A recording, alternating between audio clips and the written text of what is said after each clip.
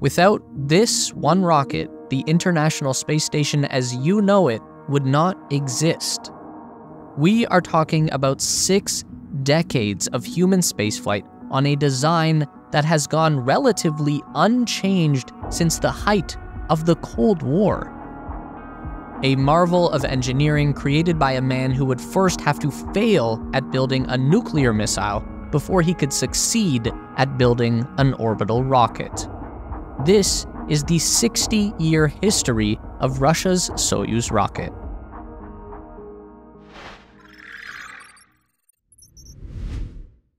The design of the modern-day Soyuz rocket goes all the way back to the mid-1950s and the nuclear arms race of the Cold War era. The Soviet Union had a terrifyingly early advantage over the United States. They had developed the world's first intercontinental ballistic missile, the R-7. As with pretty much all things made in the Soviet Union, the nation's nuclear warheads were exceedingly large and heavy, weighing in at over 3,000 kilograms, so they required an equally stout rocket system to get them all the way across the ocean to rain death on America. No easy task. But there was one man who was up for the job. This is Sergei Korolyov, one of the founding fathers of human spaceflight, the engineer of a Soviet space program that was consistently beating the Americans to the punch right up until his untimely death in 1966. For his venture into rocketry, Korolyov needed a design that would deliver the maximum amount of power and efficiency over the longest flight path. In order to reach the United States, a Soviet missile would need to go all the way up to outer space before coming back down again. To achieve this feat, the R-7 would need to utilize a process known as rocket staging. The idea of a multi-stage rocket goes all the way back to 14th century China. The basic theory is that instead of just launching one rocket, you stack 2 of them together, a big one under a small one so that when your big rocket burns out, it ignites the smaller rocket, which blasts off and continues the flight. The Soviets were the first to take this one step further with parallel rocket staging. The theory was developed in 1947 by Mikhail Tikhonravov and implemented for the first time on the R-7. So now, instead of stacking your multiple rockets on top of each other in series, you run them side by side in parallel. Korolyov designed his rocket with 4 ejectable Stage 1 side boosters that surrounded the Stage 2 core booster. Since the Earth's atmosphere is the most dense at lower altitudes and thins out to virtually nothing at higher altitude, you only need maximum thrust for the first leg of the journey. After that, the booster engines have served their purpose and are no longer necessary. So instead of carrying dead weight, we simply toss them overboard. That's staging. In a rocket that uses sequential staging, the first stage has to carry the weight of the second stage above it. But when run in parallel, the second stage engine can burn for the entire duration of the ascent, eliminating the dead weight. Here's how that worked in the R-7. These 4 strap-on boosters are essentially just fuel tanks with engines at the bottom. The 5 engines on the rocket use a mixture of liquefied oxygen and kerosene fuel, so at liftoff, the 4 outer tanks are supplying propellant to all 5 engines. Then, as soon as those outer tanks run dry, they are ejected from the core. At that point, a 5th fuel tank located in the center of the rocket will continue to power the remaining second stage engine until the rocket reaches the desired velocity. The beauty of the R-7 booster is that they don't just lazily fall away when separated. A burst of gas at the tip actually pushes the booster out from the rocket in a backflip maneuver, and when this is synchronized across the 4 side boosters, they end up tumbling down in a perfect cross formation. This is still known today as the Korolyov cross. Looking at the R-7 from below, it would appear that each booster contained 4 engines, but that's not the case.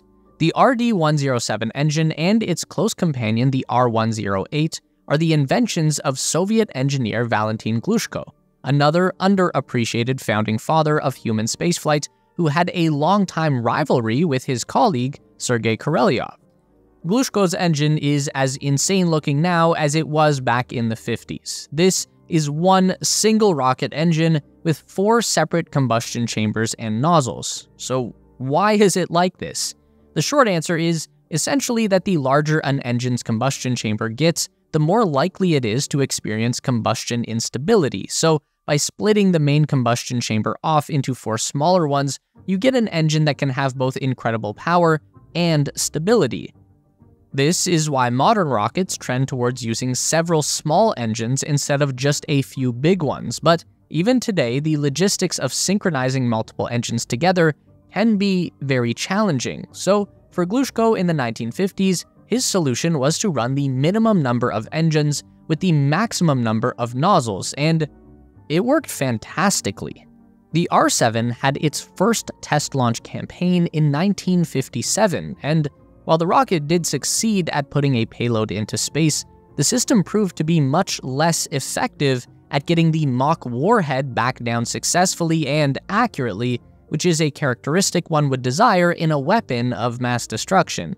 In addition to that, the amazing engineering of the R7 also required a lengthy and complex preparation for launch, so it would take somewhere between 8 and 12 hours to actually get the rocket in the air, at which point in a real-world scenario, the nuclear apocalypse would already have been well underway. So, while not particularly effective as a war machine, the Soviets quickly realized that the incredible power of the R7 would make for one hell of a spaceship. The first successful orbital rocket in human history was known as the Sputnik in the Soviet Union. Now, I'm not a linguist, but this is something that most English people have tended to screw up for a very long time. Sputnik in Russian is not a proper name, it's a general term that just means satellite, and it covers both artificial and natural orbiting bodies, so a planet's moon would also be considered a Sputnik. The Sputnik rocket, or satellite rocket, was essentially just an R7 missile with a payload fairing on the top instead of a nuclear warhead, and inside that payload bay was a polished metal sphere a little less than 2 feet in diameter with 4 radio antennas sticking out. On October 4th, 1957, Sputnik 1 reached low Earth orbit, the first satellite. This moment marked the true beginning of the space race, and as the Americans scrambled to catch up, the Soviets pressed on at a blistering pace. Sputnik 2 followed quickly on November 3rd, 1957, carrying a very unlucky dog named Laika, who became the first living creature from Earth to reach outer space, which was quickly followed by the title of the first Earthling to die in outer space. So, rest in peace, Laika. Sputnik 3 came in May 1958 and deployed something called Object D into an orbital path that reached as high as 1,158 miles above the surface. Following this mission, the Sputnik R7 was upgraded with a third stage that used a smaller single-nozzle engine to climb all the way to the moon. Luna 1 was launched on January 2nd, 1959, and was intended to be the first object to hit the moon. It missed, but the probe still managed to become the first human object to go beyond Earth orbit. Luna 2 came later that year and successfully smashed into the surface of the moon, another first for the Soviets. Luna 3 was also launched in '59, and this probe succeeded in taking the first ever photograph of the moon's far side. Sergei Korolyov and his team had obviously accomplished some pretty amazing feats in their first 2 years of spaceflight with their continuous evolution of the R7 rocket design. But the Soviet Union was just getting started. In 1960, the Vostok Program began the first push towards putting a human being into space. Vostok simply means east in Russian, which is the direction that we always launch rockets to match the rotation of the Earth. The Vostok rocket used the same R7 booster, now with a longer third stage to accommodate more fuel and a more powerful engine for the heavier payloads of up to 4 metric tons.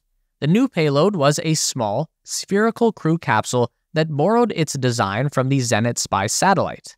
On April 12, 1961, Yuri Gagarin rode a Vostok rocket into the history books as not only the first person to reach outer space, but also the first to orbit the Earth. The Vostok configuration of the R7 rocket would go on to be used for well over 100 satellite launches and was in service up until the year 1991. We really can't stress just how fast Korolev and his team in the Soviet Union were moving with their rocket program. By the late 1960s, there was already an interplanetary configuration of the R-7 in development that was named Molniya, which means lightning.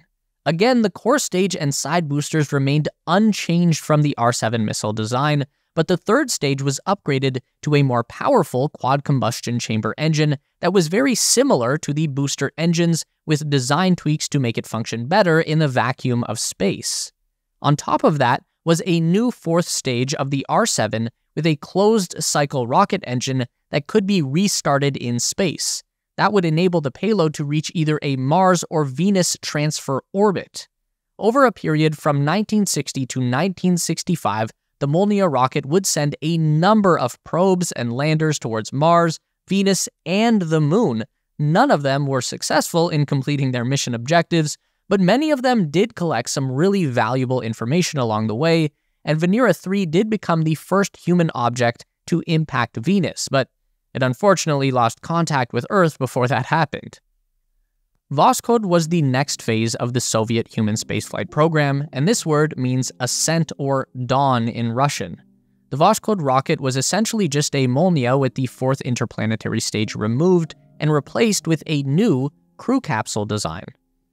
On Voskhod 1, the Soviets sent 3 people into orbit on one spacecraft, and on Voskhod 2, Alexei Leonov made the first ever spacewalk. Then in 1966 was a pivotal year for the Soviet space program. On one hand, this would see the launch of the Soyuz rocket program, but unfortunately, this year also brought the untimely death of Sergei Korolev. The new Soyuz vehicle was designed for the next generation of Soviet space exploration.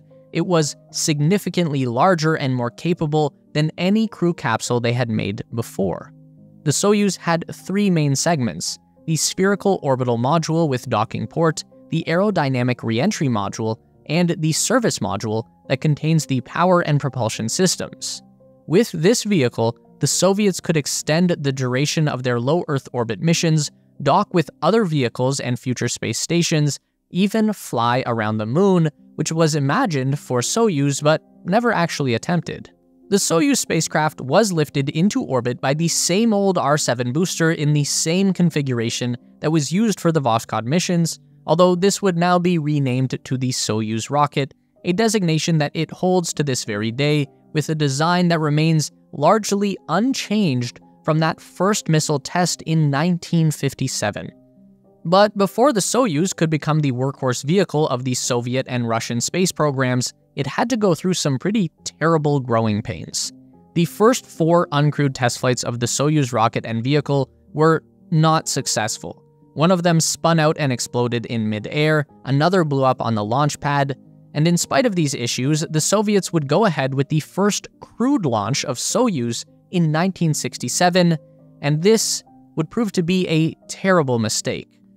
Vladimir Komarov is famous for being the first person to die in the act of space exploration. His Soyuz vehicle was plagued with technical difficulties throughout the flight, but he did manage to achieve orbit and initiate a successful re-entry procedure. It was a parachute failure that ultimately sealed Komarov's fate. His capsule impacted the ground at a speed of 90 miles per hour and then burst into flames after a thruster misfire. In many ways, this period would mark a turning point for the Soviet space program. While they were able to leverage the R-7 missile design to gain an early and impressive lead on the Americans, NASA had caught up in a big way with their Gemini program, and the development of the Saturn V rocket and Apollo lunar spacecraft represented a level of engineering that neither the Soviets or Russians would ever be able to match. Even though the Soviet Union ultimately lost the space race, they would never give up their spirit of exploration. In fact, they would continue to improve the Soyuz rocket and vehicle design to make it a safe and reliable system for getting crews into low Earth orbit. They finally got it right in 1973 with the Soyuz U, still the same basic design from the R-7, but with more powerful engines in the first 2 booster stages. The Soyuz U would be flown continuously for the next 44 years, with retirement finally coming in February 2017. At its peak during the late 70s and early 80s, the Soviet Union was making between 50 and 60 of these vehicles every year. This is something that the Soviet Union would leverage throughout that time to develop their own space station program. From small single-module orbital platforms in the 70s to the first modular space station Mir in the 80s and 90s to the ISS that we all know today, which is built largely on Russian power and propulsion technology. The first crew to board the ISS arrived in a Soyuz vehicle, and for the period between the last space shuttle in 2011 and the first Crew Dragon capsule in 2020, the Soyuz was the only method available to reach the ISS. Here's a crazy stat. Since its debut in 1966, different variants of the Soyuz rocket family have launched over 1,900 times, making it by far the most used vehicle in the history of spaceflight. The current operational variant, the Soyuz 2, is still largely unchanged from the original R7 design. It's received another incremental engine upgrade, although even the latest engine still uses Glushko's split combustion chamber design with 4 nozzles per engine, and the flight controls have been changed over from the analog to digital. That was also the first Russian vehicle to lift off from the European Space Agency's launch pad at Kourou in French Guiana. Unfortunately, the long-standing tradition of cooperation that really came to define the Soyuz spacecraft has mostly come to an abrupt end over the past couple of years. Relationships between the Russian government and the Western nations are about as bad as it's ever been, with no indication that things are going to improve anytime soon. So, as much as I'd like to leave you on a positive note for the future of Soyuz, we're just going to have to wait and see on this one.